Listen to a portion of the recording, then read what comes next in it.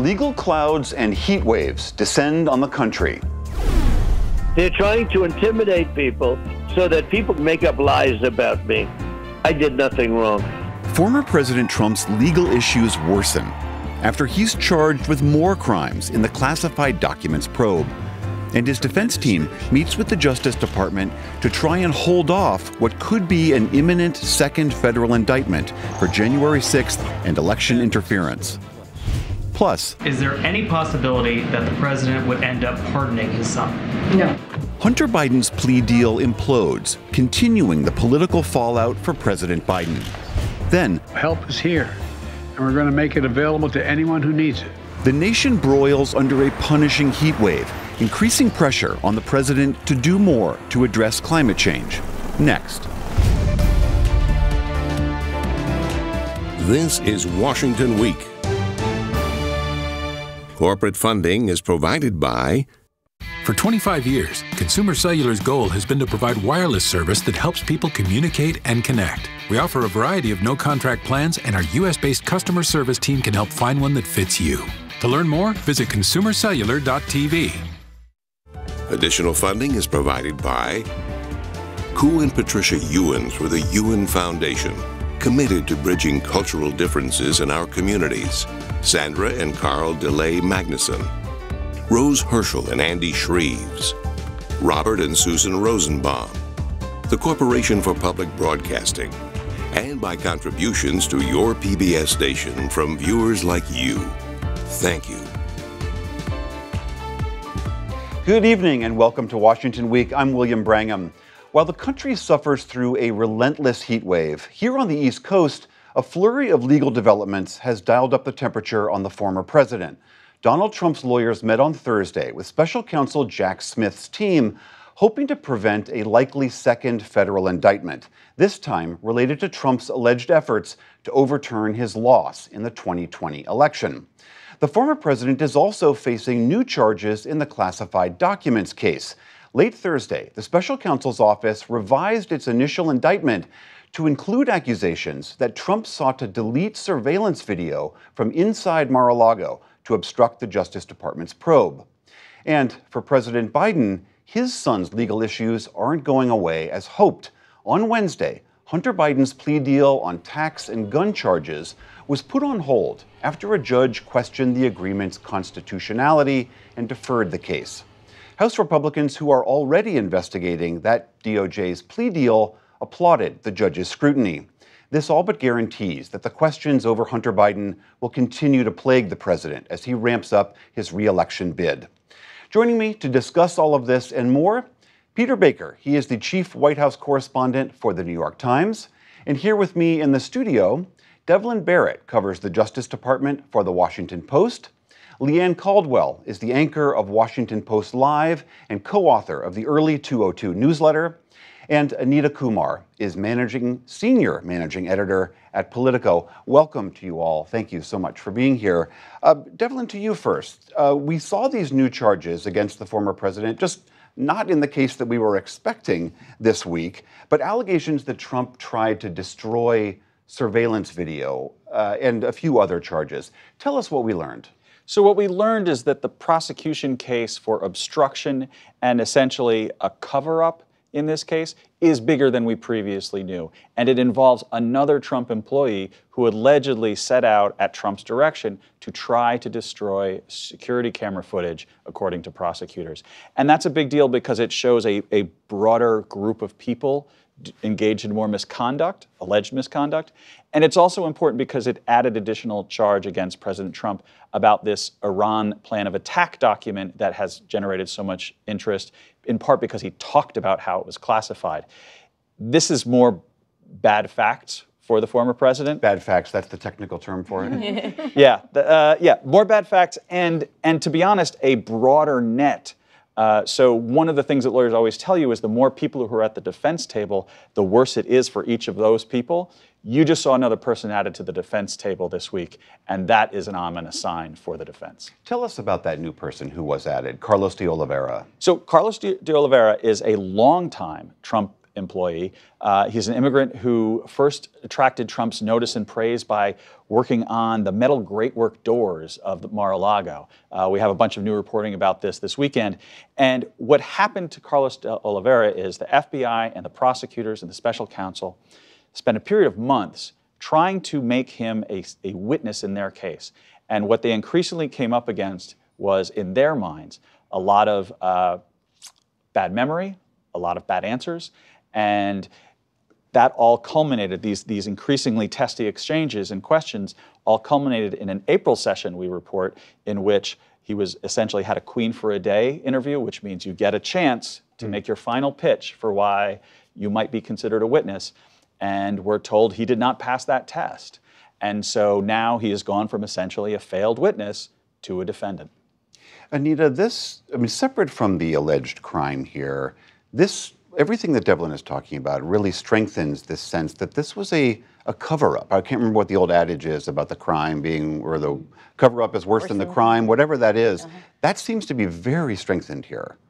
It does. The question is really, do Trump supporters care? And what we've seen after every single indictment and charge against him is that his supporters actually support him more. So if you look at the polls, Republicans are supporting him more than they have. And he has small dollar donors. That's all still really going really well for him. So the question is, what is going to happen if there's a third, this other federal indictment? Will that tip the scale? Because that's about January 6th, which is an entirely different issue, which might, impact other people. And really, what do his opponents do? They've been very tepid so far. So they haven't been talking about this as much. Mostly what we've been hearing is it's a distraction. We should talk about Joe Biden. We shouldn't be talking about what's going on with Donald Trump, but they haven't really gone there yet. So while obviously this is bad news for Donald Trump legally, and he has a lot to deal with, on the political front, he's just moving straight forward. Peter Baker, the point that Anita is making here, too, is the other indictment that we expected to see this week. This is the January 6th indictment, which is all about the alleged crimes that the former president, might have done, along with his allies, to try to overturn his loss in the 2020 election. We've gotten some inkling of what those charges might be. Do you have any sense of how the DOJ is going to approach this? If they drop this indictment, how will they go after the former president? Yeah, it's a good question. This is the other shoe everybody expected to drop this week, and it didn't. The president's lawyers met with the Department of Justice officials, the special counsel's office, on Thursday morning to discuss this case, to discuss this possible indictment, and to make their best case, presumably, for why they didn't think their client, the former president, should be charged. Now, we'll see if that was persuasive. It's hard to imagine that it was. They did the same routine right before the classified documents indictment.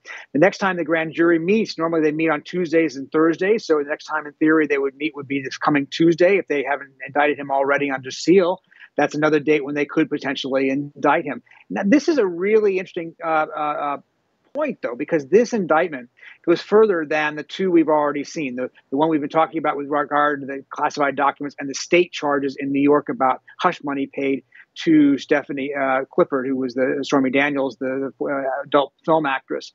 This goes to the heart of the matter. If we were to get an indictment involving January 6th, it's about overturning an election. It's about subverting, in effect, the constitutional process for changing power between one leader to another. That goes so much further than what we've already been talking about. As serious as classified documents are, as serious as hush money may be, this would go to the heart of the matter and would be such a different order of significance and consequence that we have to wait and see, of course, whether they go through with it, and then what the president's defense would be if he has one.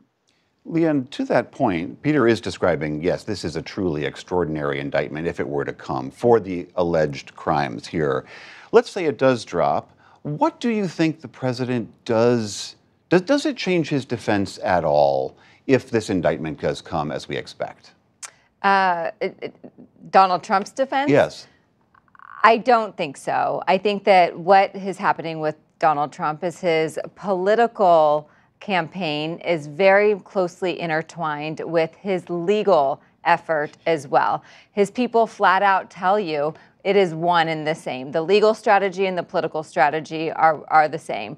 And so I don't think a lot changes. What I do think is unknown is if this January 6th indictment does hit a little bit differently with the American public. It might not hit differently. It probably won't hit differently with his base. But beyond that 35% of Americans who have diehard support for Donald Trump, where does this go? And then meanwhile, you have in the House of Representatives for the first time, House Speaker Kevin McCarthy opening the door to a potential impeachment inquiry into President Biden.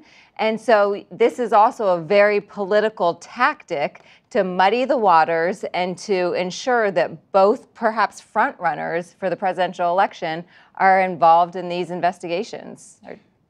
Devlin, on this question of Trump's defense, I think contrary to the advice of every single defense attorney in America, the former president, keeps talking publicly about this case. Yes, we just saw him again saying these two guys named in the Mar-a-Lago case, they're great employees. I love them. That's wonderful. I think they've been pressured to lie. Is there a greater potential that as the president keeps talking, the former president, that this puts him in more legal jeopardy? We're already seeing that play out in real time. So remember I mentioned that new count in the new indictment about the Iranian document? Mm-hmm. President Trump weeks ago said no such document exists. He came out and he just said that. And then, bam, not too long later, the government says not only doesn't exist, it's a new charge in your case. So he continues to talk in ways that would be for any defendant incredibly risky. And it's hard to expect that pattern to change just because, he is his own chief legal counsel, for better or worse. Peter Baker, I wonder if as Leanne and Anita have touched on, do you think it's possible that these indictments could be a double-edged sword in the sense that the indictments might strengthen the former president's standing with his core base, while at the same time making him increasingly politically radioactive to the independents that he might need to beat Joe Biden if he were to become the nominee? Yeah, that's exactly the worry many Republican strategists have right now, right? Is that, in fact, he may be unbeatable for the nomination. Certainly at the moment, he's far and away the front runner.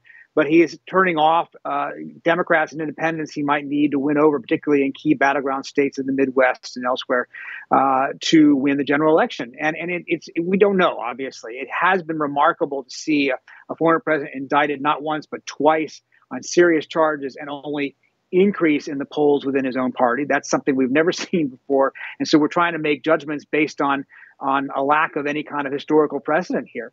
But so far, it has not been politically a problem for him. Now, his defense is a political defense. They're out to get me. It's persecution. It's a witch hunt, blah, blah, blah. What you notice if you look at his statements and what he says on TV is he doesn't deny the facts. He doesn't actually deny doing the things that they're charging him with doing. He's simply saying that they're either not illegal, nothing wrong with it, or that it's all politically motivated. He doesn't deny that he tried to delete those tapes. He simply said that they didn't get deleted. He doesn't deny that he, in fact, tried to keep these documents long after the authorities came and asked him. He simply said he had the right to do it, or he didn't do it, or he makes some other version of the reality here. And so his ability to change the narrative has been rather successful among Republican voters. We'll see where that leads if it gets to a general election. Anita, you were touching on this before. You do believe that even if a January 6th indictment comes full guns blazing from the DOJ, that it really doesn't dent him with that core base, that this only, as Peter's saying, strengthens his hold on the potential nomination? It's, as Peter said, it's really hard to tell because we've never been here. But I do think that we've seen 4 years of his presidency. We've seen years after, and we just haven't seen a dent, really. All these times, and Peter and I covered the Trump White House together, all these times that we said, oh, this is really going to affect him. Surely this will be it. Never did. Not one time. And so, I just have that to go on. Obviously, this is very different than some of those other things we saw during the presidency. These are charges. This is serious. But it just doesn't seem to look that way. So we don't know. I think there's a couple things that could impact it. One, first of all, January 6th. Serious charges, fundamental to our democracy. The other thing is the timing of this. Are we going to actually see trials before the 2024 election? And if so, we're going to hear all sorts of things. We're going to see, all sorts of people come forward and talk. That may change something. It will for a lot of Americans possibly don't know about that core base, though. I want to pivot to Hunter Biden and what happened with him this week. And Devlin, I'm going to turn to you again as our resident legal expert here. Hunter Biden and his legal team thought they were going to have a very boring hearing this week, and it did not turn out to be that way. What happened there? So what happened is something that in fact happens a fair bit in the federal court system, which is prosecutors and defense lawyers cut deals, and sometimes there's parts of those deals that are tricky and they really don't want to spell out too clearly, and a good judge will kick the tires. And good lawyers will have good answers to the judge's questions. What you saw this week was the lawyers did not have good answers to the judge's questions. And the problem is there are too many vague parts of this deal. And the judge said, basically, look, you guys got to go back and work on this some more because I don't even understand what I'm approving right here. That's not a great look for the Justice Department, for Hunter Biden. But again, most of these issues get resolved along the way. This is just taking, like everything to do with the Hunter Biden case, this is just taking even more time than it normally should. And Leanne, we know that certainly this is not going to tamp down any of the House GOP's investigations into Hunter Biden, the allegations that this is a two-tier justice system. With regard to Hunter Biden, though, we did also see another revelation that just happened today. Tell us a little bit about that. Yeah, so tonight, for the first time, President Biden acknowledged that he has a seventh grandchild. That seventh grandchild is the illegitimate child of, illegitimate, I should say, of Hunter Biden's. And the reason this became an issue, there was a paternity case, there was a big legal case that just finished up, and Hunter Biden had originally denied this grandchild, it turns out, or this child. It turns out, of course, it is his. But the reason it became an issue as well is because President Biden, after this case finished just a couple of weeks ago, said he loves all of his 6 grandchildren, and he left out this 7th, this child of Hunter Biden's. And, you know, Joe Biden got a lot of criticism for that, including in the columns of the New York Times where Maureen Dowd wrote, this might be the one Hunter Biden scandal that people care about. And now we have seen Hunter Biden, or Joe Biden, for the very first time acknowledge that he does have this 7th grandchild. They broke it to People magazine, and so you can absolutely see where their audience is people who Maureen Dowd was talking about, the mothers, the families, people who they can emotionally connect with. Okay, we are going to leave that section for here. I know, Devlin, we have to say goodbye to you. Thank you so much for your insight and for joining us tonight. Thanks for having me. This week, all of Washington was alarmed when Senate Minority Leader Mitch McConnell seemed to freeze up mid-sentence and just stood there. After nearly 20 seconds, he was helped away from the podium by his colleagues. The 81-year-old senator later came back, said he was fine, and has continued to do his work. But questions now linger over the future of one of the most influential Republicans in the nation's capital. And as this relentless heat wave continues its journey across the country, it is also increasing calls for President Biden to do more to address one of its underlying causes, climate change. Peter Baker, to you first about Mitch McConnell. Again, this was just such a striking thing for a figure in Washington politics for as long as he has been, for it to be such an influential figure. He says he's going to continue his term and there's no changes in leadership, but it sounds like the Republicans are concerned about this. What is your sense? Yeah, I mean, look, Mitch McConnell has been a giant in Washington now for many years, and he has been one of the most successful party leaders we've seen in a long time in the Senate. So to see him so, weakened in this way, I think has been striking and disturbing for a lot of his friends, as well as for some of his rivals. He, of course, had a fall in March, I believe it was, in which he tripped and broke. He got concussion and he was out for 6 weeks. Apparently, he's now, we're told he had a couple other falls that we didn't know about. They use a wheelchair when he goes to the airport to try to get him through to the plane because that's the best way to go forward. So it reinforces that at 81, he is having troubles that a lot of 81-year-olds would have.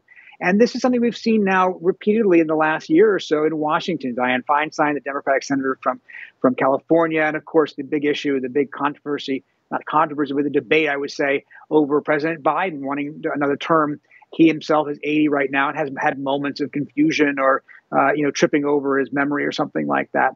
Polls show that's been a big concern for President Biden. So the person other than Mitch McConnell and his supporters who's unhappy about this week would be probably President Biden in the White House. We would just assume this issue not be front and center.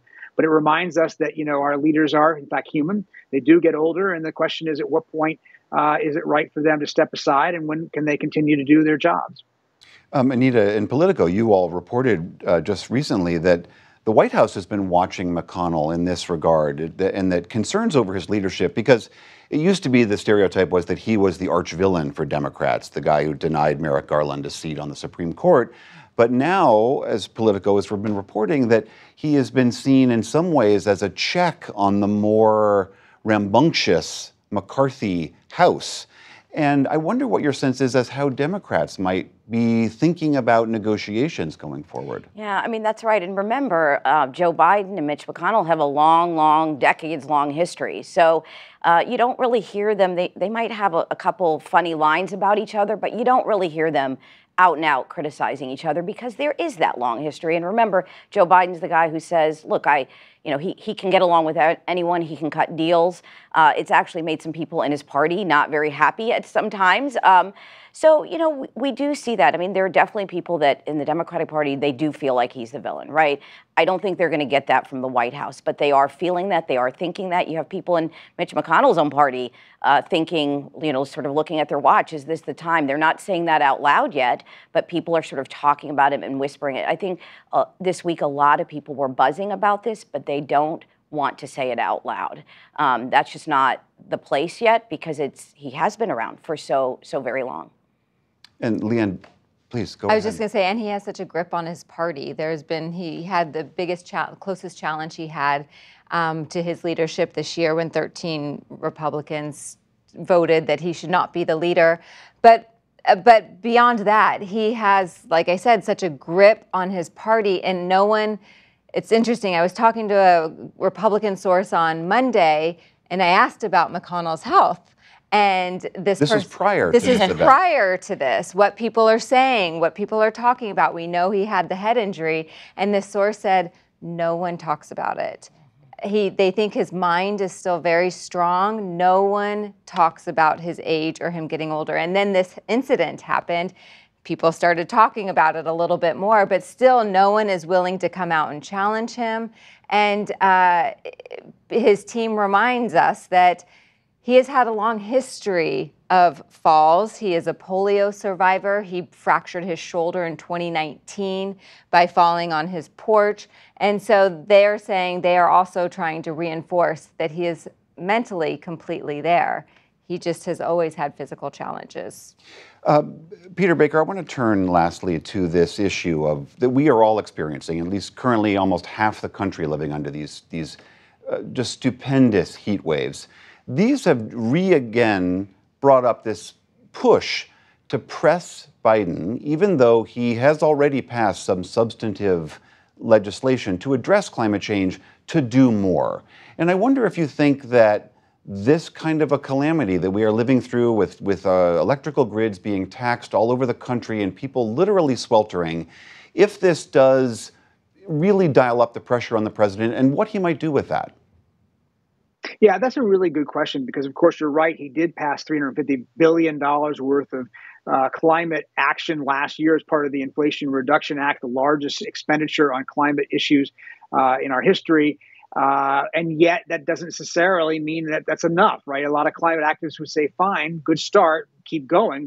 Don't sit there and count your laurels at this point. The question is whether the heat wave we're seeing, the kind of climate impacts we're seeing right now change the political dynamic at home, right?